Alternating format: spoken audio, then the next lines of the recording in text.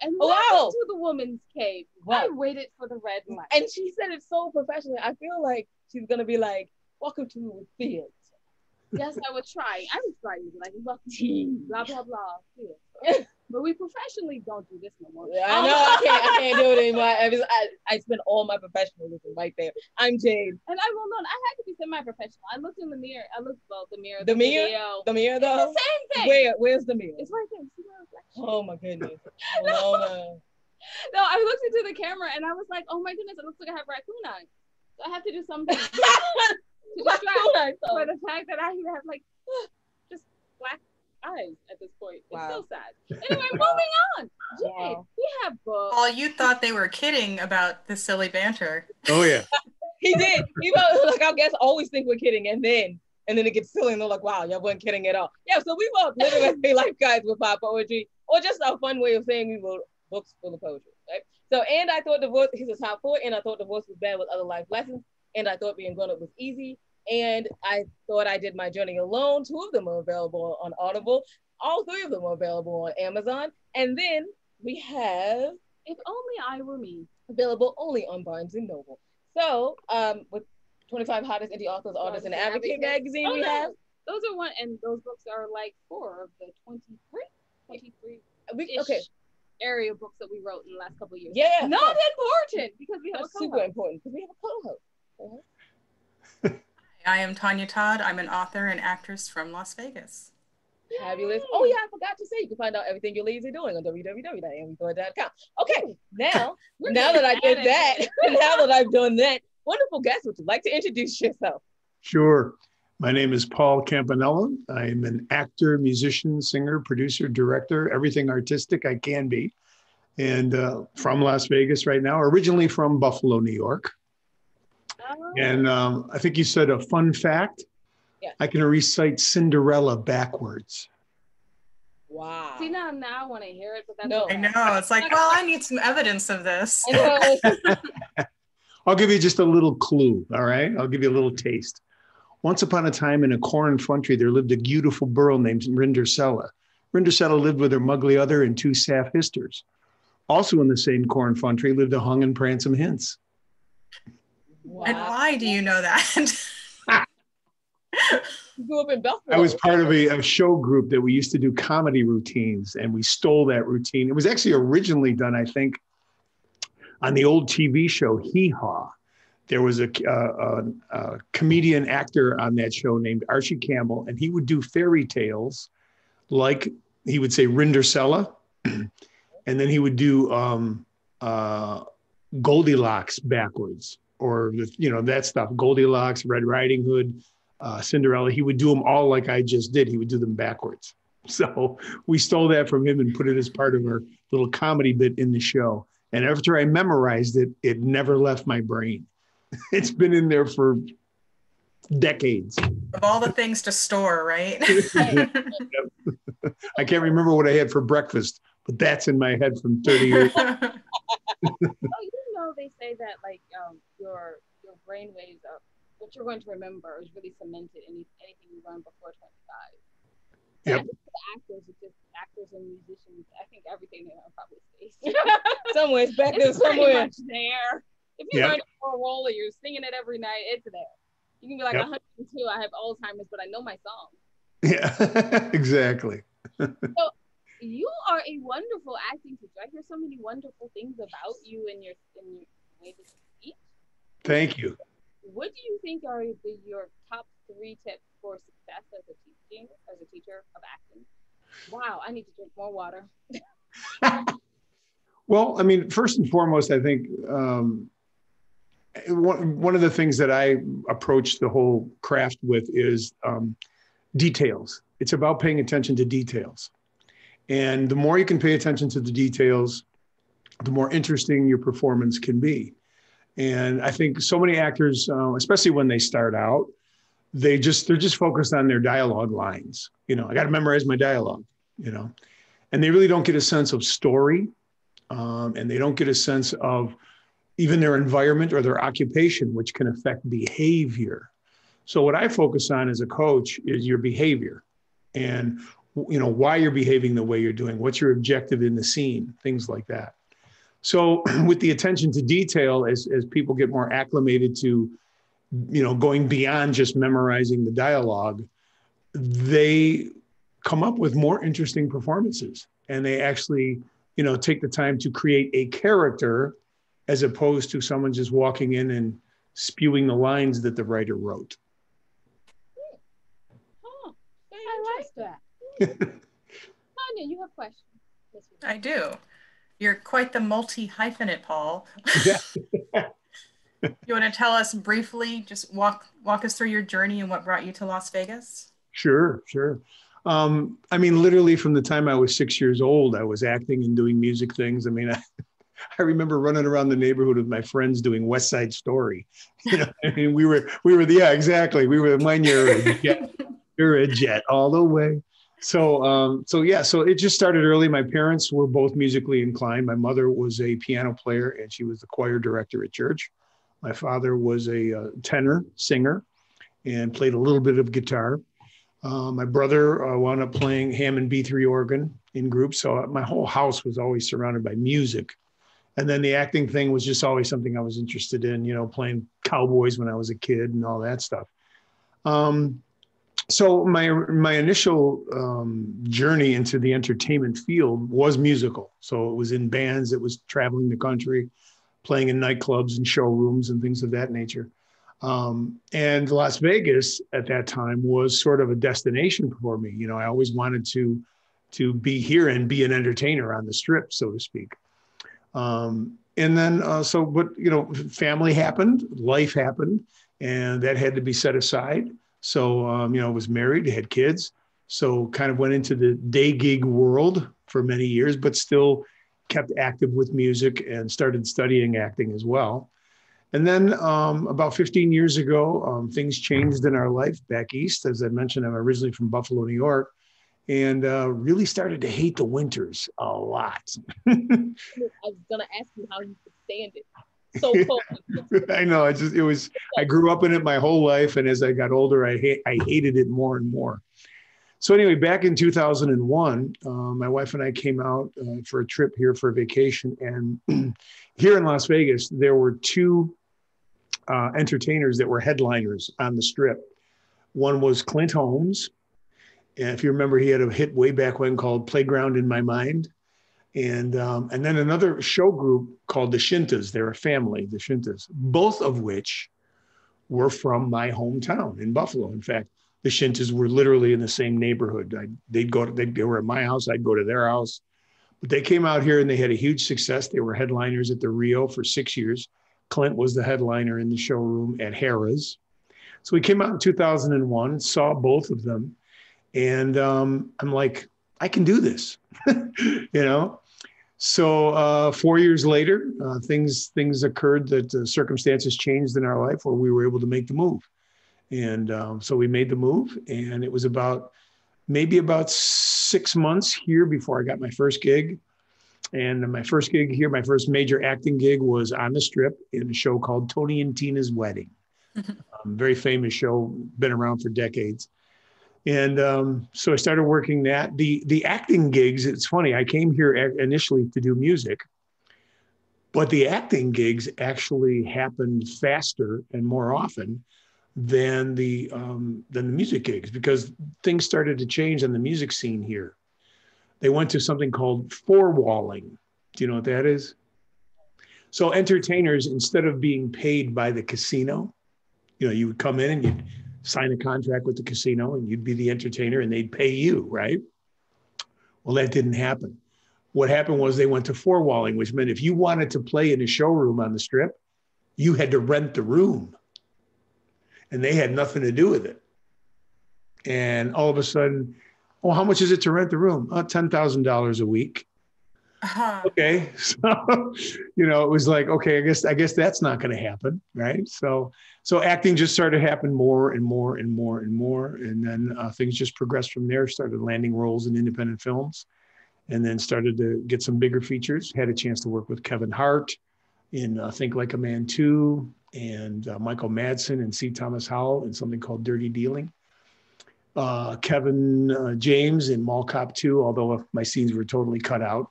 So that never happens. that never made it to the screen. So that's basically it right there. It was just kind of a sum of all those parts coming together and just coming up with this mix.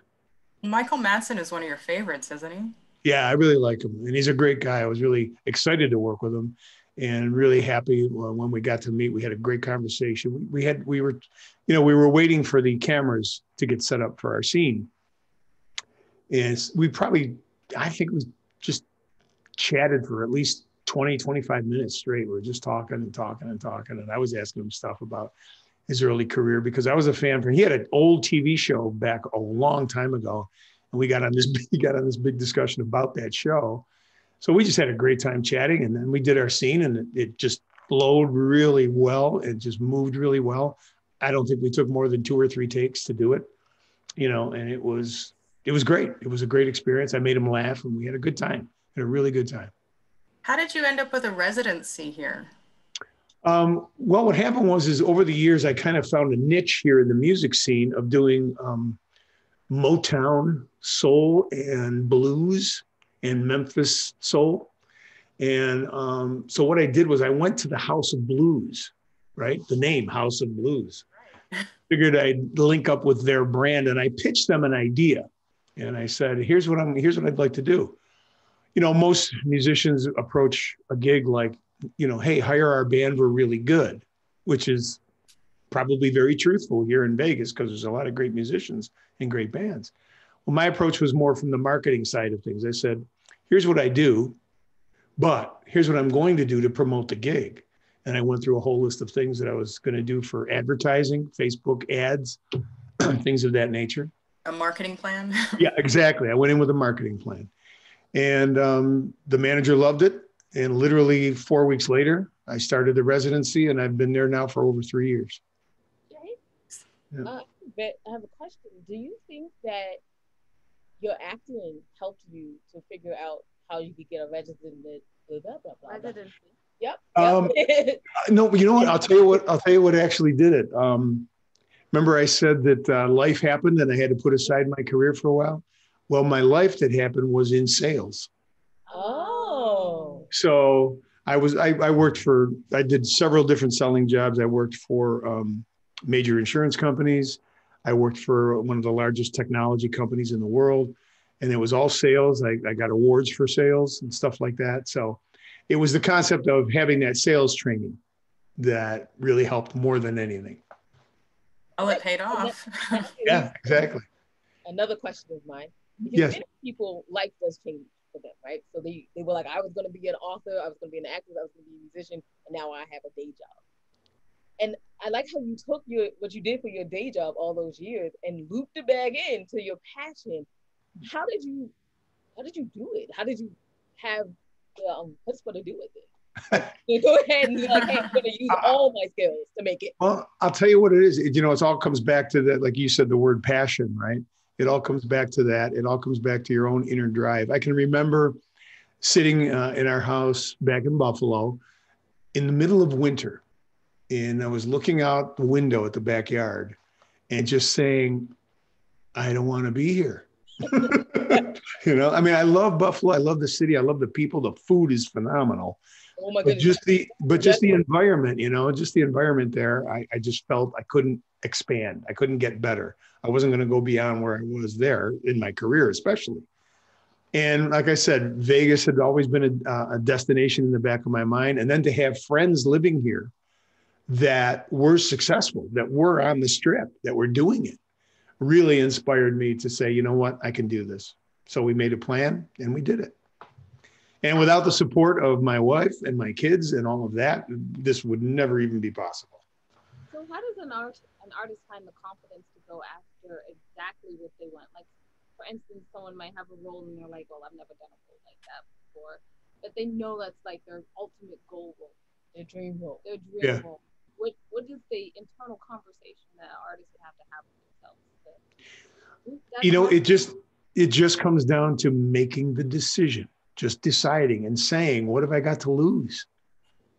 I can stay where I am and not achieve my dreams, or I can take the risk and do it and try. At least I know that, there's an old saying, if you reach for this, if you reach for the stars, you might reach the sky, that type of thing. So, I mean, I'm no means any type of a famous actor or, headliner on the strip, but I achieved those goals in my own way. Okay. I got to be on the big screen with major people like Kevin Hart and Michael Madsen. I have a residency at a Las Vegas strip hotel in Mandalay Bay at the House of Blues. And so it just, you go out, you do what you do, you work at it every day, you take that little step forward, and things will start to happen. But you have to be of the mindset that there's no plan B. I already did my plan B when I went to my day job, right? So that already happened in my life. I had plan A, it didn't work, life happened. So plan B kicked in. But then there was a point where plan B had to end and go back to plan A. So now it was, what do you have to lose? And there's no plan B at this point. I have to. And you're not done yet. Right, exactly. Hopefully. All right. Yeah. So hopefully there's more to come.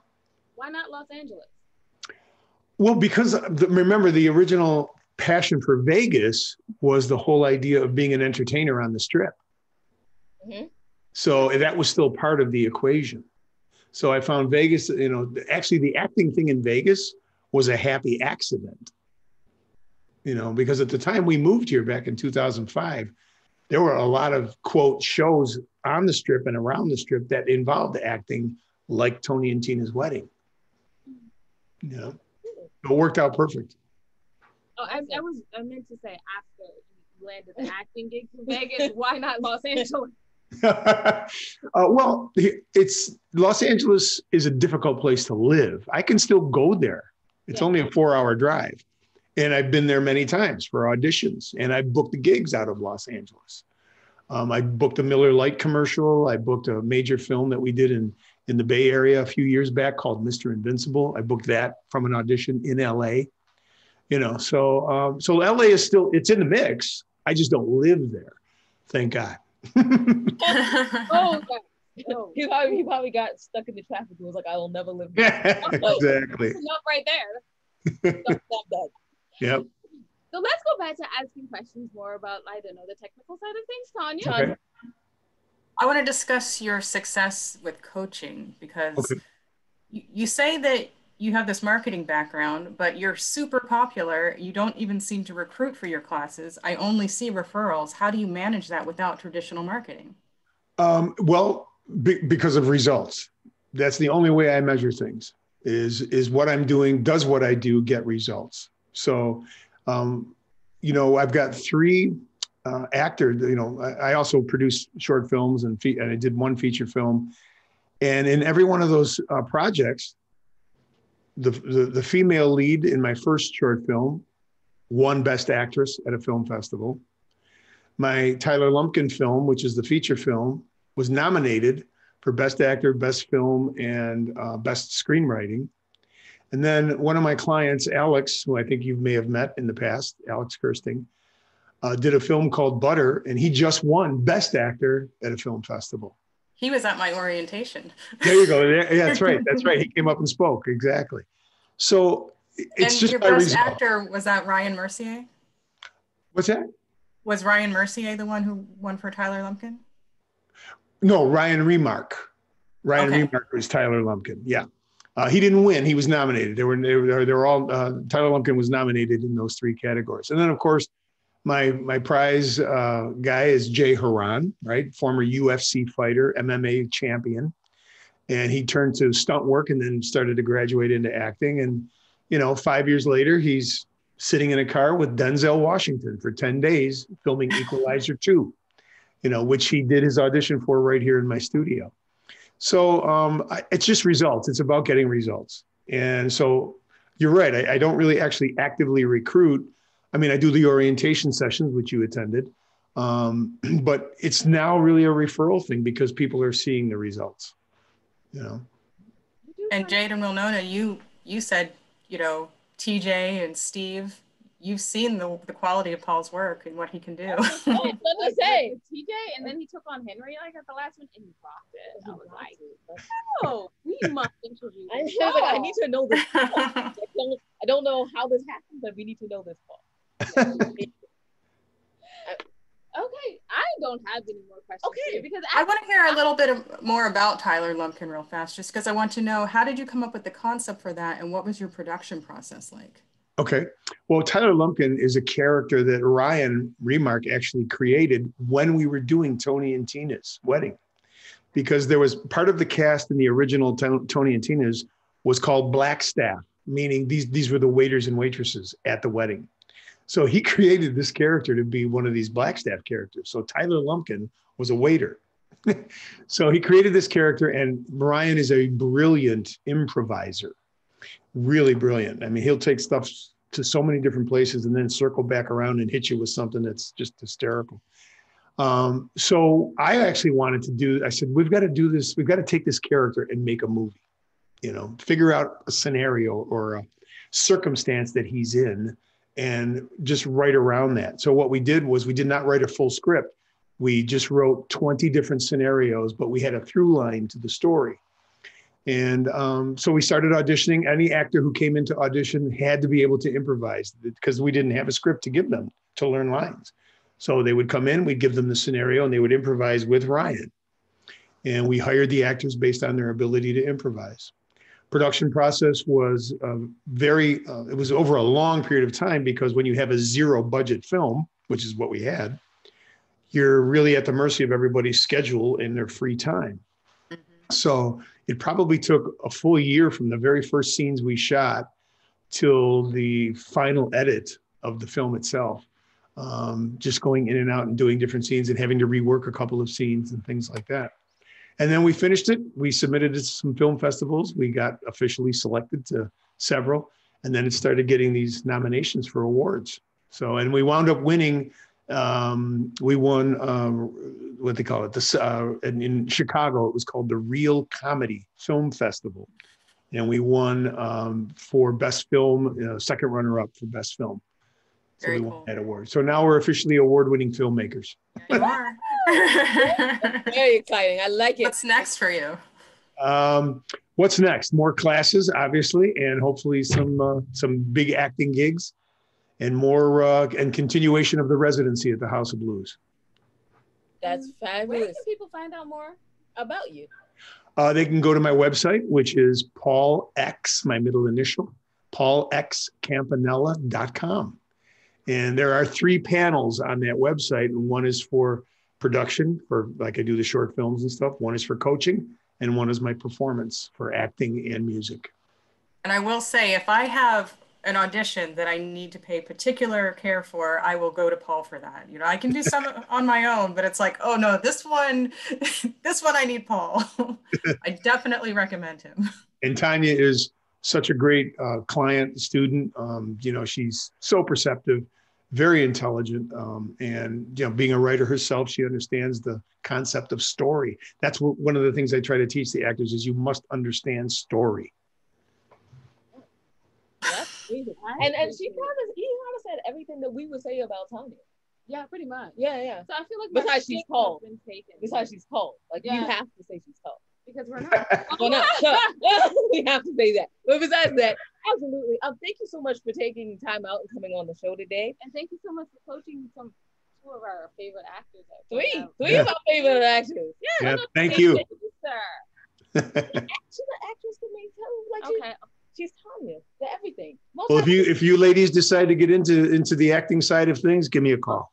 You never will. I don't think I will. And come to Vegas soon. I love donuts too much to give it up for acting. And listen, if you schedule donuts. If you schedule a trip to Vegas, schedule it when I do my show at the House of Blues. We'll have you in as a guest. Okay, absolutely. We would love to come. All right. Where can people find out more about you? Because you have to say your website because I love it. I'm on social media at Ms. Tanya Todd, and my website is www.mstanyatodd.com. I'm telling you, we're doing this like 5 years from now. I'm still going to be smiling about her website. It's just going to happen. People are going to be like, what's going on with ladies and Tanya? I mean, I don't know. We're good friends. Leave us alone. Okay, cool. Anyway, Jade, absolutely. You can find out everything you ladies are doing on www.andrethought.com. You can check out everything on the homepage. Go see Can I please say it this time? Why don't you say it before you say that? I think that's how we're gonna have to do. Okay, go ahead. I just want to say, while you're on the homepage, go to the Ladies Tale podcast, where you can hear some of the wonderful actors Paul has coached read my script. It's a table read though, so I just want just in case Paul goes and be like, why did you mess? I don't want him to miss anything for the table. There you go. Moving on to Ladies tab. Okay, yeah. So you go to the Ladies tab and go down to the middle and see the charities that we proudly support. We really would appreciate if you could do the same. Yes, we know it's 2020 and money is funny, as the old saying says. So you might not be able to donate money, but maybe some of your time. If you're not able to do that, just add them on social media or send them a nice email and say, thank you for doing this wonderful work in the world, because we all need encouragement. I need encouragement too, and I'm a narcissist, so you know the charity needs. Yes. So with that, I leave you with wisdom is all around you if you're open to finding it and accepting it. So peace and love, you guys, from Will No. And Jade. Oh yeah, thanks for listening.